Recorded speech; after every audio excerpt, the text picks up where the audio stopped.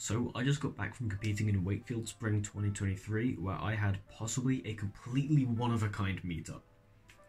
And no, it wasn't having 3 ZZ solvers in one conversation, although that might be one of a kind as well. It was much more interesting than that.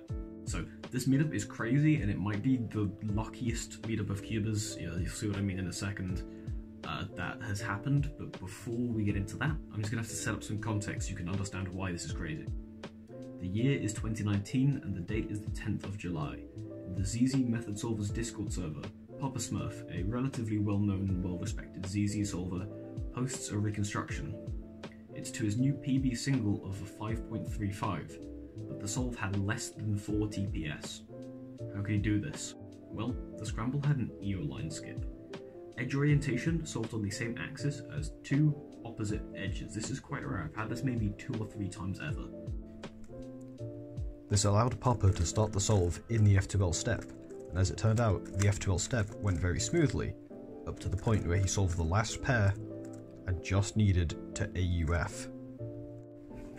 Papa Smurf knows quite a bit of ZBLL, but not all of it, so depending on which sort of OCLL sets he gets, his normal solve would either look like EO step, ZZF2L, OCLL PLL, or EO step, ZZF2L, ZBLL. 3 or 4 steps. And most speed solving methods are 3 or 4 steps depending on how you split them up. This solve was 1. It was just ZZF2L. Incidentally, it was 21 move solve, which would have put him at joint 23rd in the world for FMC if he had gotten that officially. So in July of 2019, Papa gets this really lucky speed solve using a regular speed method, gets a 1-step solve, 21 moves, but very low TPS. So fast forward about 3 years and 11 days. We're now on the 21st of July 2022, and I, Swagrid, myself, am practicing one-handed. Normally I do ZZ for one-handed, but on this day I chanced upon this scramble. That's a solved cross. That's a solved pair. I don't normally do CFOP OH, and I don't normally do colour neutral when I do CFOP, but having a cross completely solved and just misaligned, some people would say that this isn't a cross skip, by the way, but a last layer skip with AUF is still a last layer skip, and this is still a cross skip. Having a cross skip with a completely built pair? Alright, I'll bite the bullet. I'll do CFOP for a solve. So I get started on the solve. So I get started on putting pairs where they belong, and I'm not doing anything special. Solving pairs into the back when I can, just doing typically standard F2L solutions. Nothing out of the ordinary, until I reach last slot, and I see this.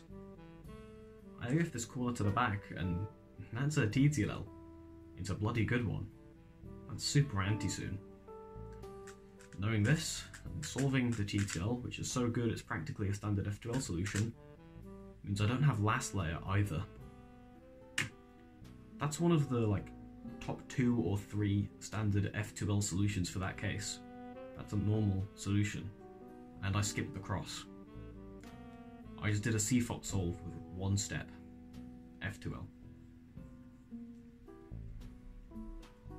Of course, this being CFOP and this being one-handed, my solve was both less efficient and with a lower TPS than Papa's, so get rolled me. But this does mean that me and Papa both have 1-step solves with 3x3 speed methods. Now, it's important to mention, blind methods do exist, and you can make an argument that someone using 3-style is having a 1-step F2L solve. Alright, so it's Editor Swagrid here. Firstly, check out the drip. Secondly, it's come to my attention that I said 1-step F2L solve. You don't do F2L during 3-style, I memeant to say 1-step 3x3 solve, because that's what this is about. It's about 1-step 3x3 solves. Spam the comms. But these both happened with designated speed methods that were supposed to have 3 or 4 steps each, depending on how you split up the steps of the method. A 1-step speed solve with a speed method is really rare.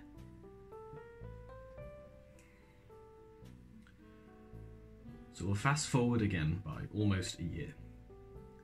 It's Wakefield Spring 2023. The competitor list features Jake Williams, Swagrid, and Joseph Tudor, Papa Smurf. Papa competing is pretty rare these days, and me and him, we live on kind of opposite sides of the country, so we don't normally go to the same comps. He takes all the ones I don't, I go to all the ones he doesn't. It's unfortunate. I specifically made the trek up to Wakefield as like the furthest competition away from me just to meet him. And having realised that we've both had these one-step speed method solves, it's almost kind of worth it. What are the odds of having a solve with ZZ or CFOP that are one step? Just the F2L. No EO cross, no EO line, no cross, no last layer, no ZBLL. Just F2L. How many people have one-step solves with speed methods? And have those people ever met each other before? This could be the only time two people with one-step speed method solves have talked to each other IRL. That's really one of a kind, and that's really lucky. So, if you know anyone who's had a one-step solve with a speed method, or you yourself have had a one-step solve with a speed method, or you know someone else, I want to know if there's been another case where two people who have had one-step solves with speed methods through ZZ, CFOP, Petrus have actually met and talked IRL. Is this the first time? This is a dub so big, I need bigger shades. Jeez! And like I mentioned, we were able to, track down another ZZ solver at the same time, and we had three ZZ, we had three ZZ solvers in one conversation, which might have happened before at Pretzelmania in the US. It might have not happened. Either way, that's still pretty cool. But you know what? Big Swaggers ain't done telling stories yet, so that's it now.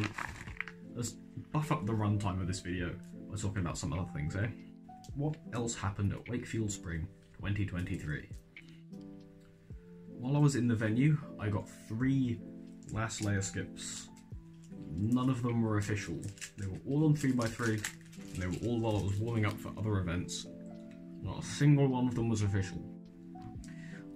I pulled a bit of a swaggered move in 3x3, wherein my official average was 2 seconds slower than my at-home average. This can't keep happening. 2x2 was mid, but 4x4 was the only event where I had good results. There's a bit of an interesting story behind it as well. So when I was at the Sainsbury's diner and the staff were busy forgetting about my meal, seriously, 45 minutes for a chicken burger and chips, and the chips weren't cooked, they forgot about me. So while I was at the Sainsbury's, I was warming up 4x4 because it was my next event I had to solve. I was averaging about a minute flat with Yao. I'm bad at 4x4, what about it? I noticed I was making some bad F2L decisions when there were misoriented edges involved, so I thought, why don't I just orient my edges before F2L? I can do it, that is easy. So I started doing it in my warm-up solves, edge orientation before F2L, including OLL parity, because I want full EO solved so I can get the ZZ F2L look ahead. And it was working. I was averaging about 55, so I just cut 5 seconds out my solve by doing EO. So I decided, right, that's it. I need to do it officially. I was a bit scared of how my official results would go. Cutoff was 115, which was the only reason I was practicing 4x4. I averaged like 130 when I signed up for the event, and it forced me to practice it until I averaged less than a minute then when I was doing ZZ. So I was looking forward, I was thinking, with a 55 average, in comp nerves, maybe I get like 1 flat, 105, somewhere thereabouts. I should make cutoff. I got a pretty good average by my standards, 57, we'll take that. But during one of the solves, a judge paid attention. Now this happens very, very rarely at competitions where a judge actually cares about the competitor that they're judging, but this judge watched my 4x4 solve with a lot of intent, and he ended up spotting my shenanigan when I solved OLL before OLL parity. Before a single F2L pair, and he asked me afterwards, did you solve OLL parity? As soon as you got to 3x3 stage, and I was like, well, yeah, I use ZZ, I can recognise EO in about a second, so I solve EO and OLL before anything in 3x3 stage. It was just cool to have this interaction with the judge where he knows what I'm doing and I get to explain what's going on with ZZ and that. He said it was very cool and started to tell his friend about it, so let's go, we're spreading ZZ propaganda in real life. Much like Sisyphus rolling the boulder up the hill in Tartarus, Swagrid is rolling ZZ up the hill of relevance. Speaking of, I got to ratio a really small child in 3x3. One of his friends noticed I was doing ZZ, and he was like, do you do ZZ? And I was like, yes. And he called over his friend and he was like, look at this guy, he's doing ZZ. And small child number 2, who had been called over, well, he's not a fan of ZZ, he was like, why do you do ZZ? I was like, it's good. He was like, no, it's not. And we had a brief back and forth, no it isn't, yes it is, no it isn't, yes it is. and he asked me what I average, and his friend came in and said, probably faster than you, and a wide grin went across my face because I was then able to say, mid-9. At which point the kid immediately stopped arguing with me and just sat down. Get ratioed, small child. Get ratioed. I'm a fully grown man.